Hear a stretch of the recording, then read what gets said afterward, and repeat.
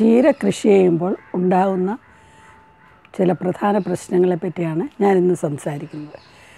സാധാരണ ചീര കൃഷി ചെയ്യുമ്പോൾ ഉണ്ടാകുന്ന ഒരു പ്രധാന കീടമാണ് കൂടുകെട്ടിപ്പുഴു.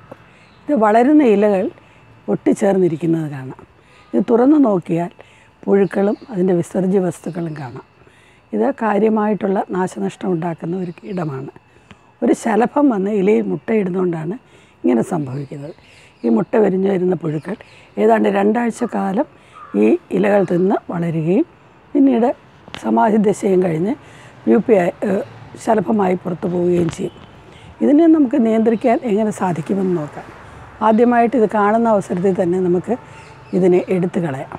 തുടക്കത്തിലാണെങ്കിൽ ഇതിൻ്റെ വംശവർധന നടക്കാതെ നമുക്ക് ഇല എടുത്തു കളയാം.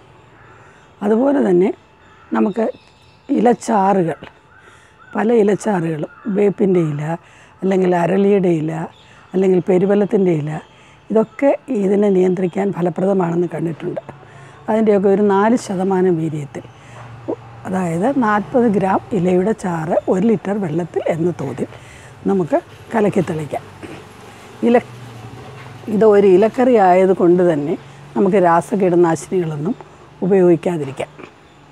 അതുപോലെ തന്നെ ഒരു സൂക്ഷ്മാണു കീടനാശിനി, അതൊരു ബാക്ടീരിയയാണ്, ബീറ്റി എന്ന് പറയും. ഡൈപ്പൽ എന്ന പേരിൽ ഇന്ന് കമ്പോളത്തിൽ വാങ്ങിക്കാൻ കിട്ടും. അത് ഒരു 2 മില്ലി-ലിറ്റർ 1 ലിറ്റർ എന്ന തോതിൽ ഇതിനെതിരെ അടിച്ചു കൊടുക്കുന്നത് വളരെ നല്ലതാണ്. ഇതുകൂടാതെ വേപ്പിൻ കുരു സത്ത് 5%, സാധാരണ നമ്മൾ തയ്യാറാക്കുന്നത് പോലെ 50 ഗ്രാം വേപ്പിൻ കുരു പൊടിച്ച് കിഴികെട്ടി അതിൻ്റെ ചാറ് 1 ലിറ്ററാക്കി തളിച്ചു കൊടുക്കുന്ന രീതിയാണിത്. ഇതുകൊണ്ടും ഇതിനെ നിയന്ത്രിക്കാൻ സാധിക്കും.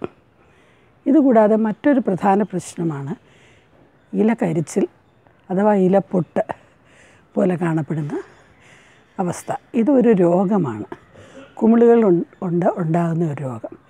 ഇതിനെ നമുക്ക് നിയന്ത്രിക്കാനായിട്ട് ജൈവ രീതിയിൽ പലതും ചെയ്യാൻ സാധിക്കും. ഒന്നാമതായിട്ട് നമുക്ക് ചെയ്യാൻ സാധിക്കുന്നത് ഈ ചുവന്ന ചീര പച്ചച്ചീരയുമായിട്ട് ഇടകലർത്തി നടുക എന്നുള്ളതാണ്.